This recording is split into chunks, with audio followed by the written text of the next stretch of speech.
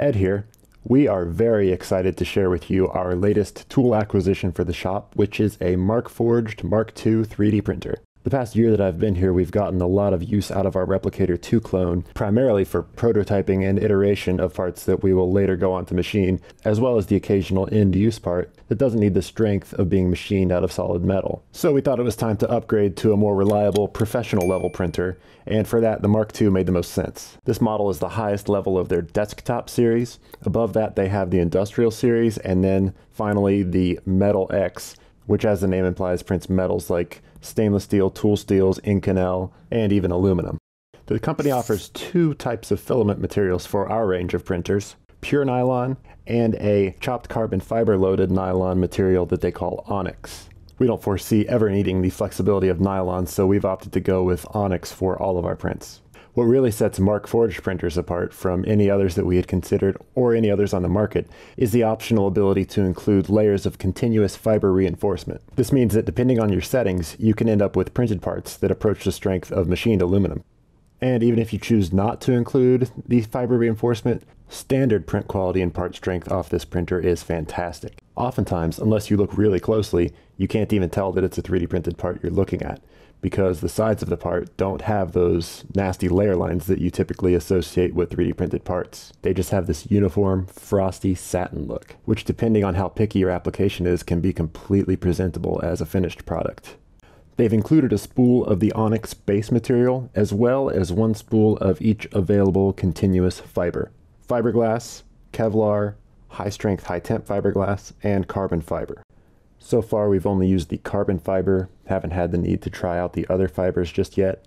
Since the nylon-based filaments this printer uses are quite hygroscopic, meaning they will absorb moisture from the air, an airtight dry box is included for filament storage.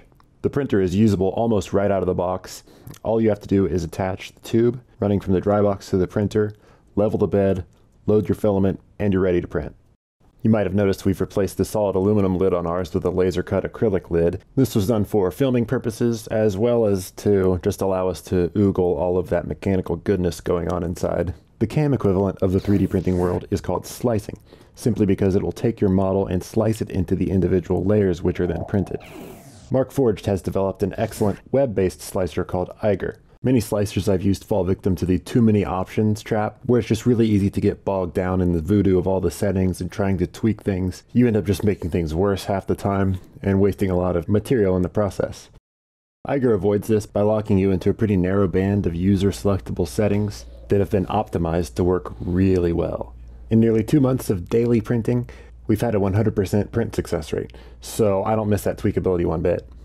So let's walk through using auger to prepare these chip auger extensions for printing.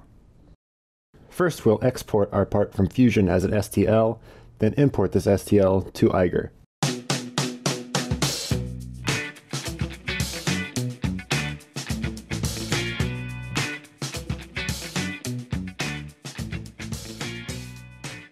Part settings we do have available to change are print material, reinforcement material, which we aren't using any of in this case, printer type.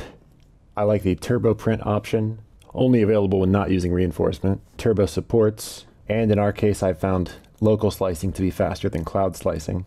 And you do have options for fill pattern, fill density, roof and floor layers, and wall layers, but I will typically leave these right where auger suggests. If we flip over to internal view, we can get a better look at each layer of the print and what's happening as far as support, infill, and continuous fiber. If we were going to include fiber reinforcement, we'd be able to choose what areas or layers have reinforcement, the reinforcement pattern, and the reinforcement density per layer.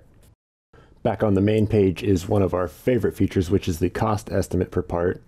This is the only slight disadvantage we found with this printer is, depending on your density and your continuous fiber usage, parts can be a little pricey, but even still, we found that a part with maxed out settings will still cost in the same neighborhood as just the raw stock to make that part out of aluminum. From here, we simply hit print and the machine does the rest. Another thing I love about this printer, I don't know how they do it, if it's software or if it has to do with the filament itself, easiest support separation I have ever dealt with. Most of it will pull away by hand, and any stubborn bits left over in holes will pull right out with pliers. The first thing that occurred to me with the Markforged was a quality of life improvement for our HAAS CNC machines. Anyone who's run any machining center knows that chip management is one of those things you don't really care about until you live it and breathe it, and it's a really big deal. We want to get those chips out so that we're not mixing metals when it comes to recycling. We want them out just to keep a clean shop, and it's just really annoying when they're stuck in the back and you've got to spend time and potentially waste more coolant that's not cheap trying to flush them out. So the problem with these HAAS augers is that the first 3 inches doesn't have an auger. It's where the auger shaft mates onto the motor. And I looked at that and I thought, good grief, we got to fix that. And we could have machined something, but it seems to make so much more sense to print something so long as the part that we print is strong enough to handle the long-term wear and tear and abrasion of coolant and chips turning around it. So about a month ago, in fact, right when we got the printer, that was the first thing that Ed did, was print a test piece. And we've had it in our VM3 now for a month, and it's working great. Now that we know it's working great, we printed more for both our VM3 as well as our VF2 SS. We'll throw the solid model for that up on the NYC CNC site for anyone else that wants to download it and print it. So in the coming weeks, keep an eye out for the video putting these 3D printed soft jaws to the test, more installments of the DIY lathe, which will include both prototype and finished components printed on the Markforged, and of course, Johnny 5. That's all for now. Thanks for watching.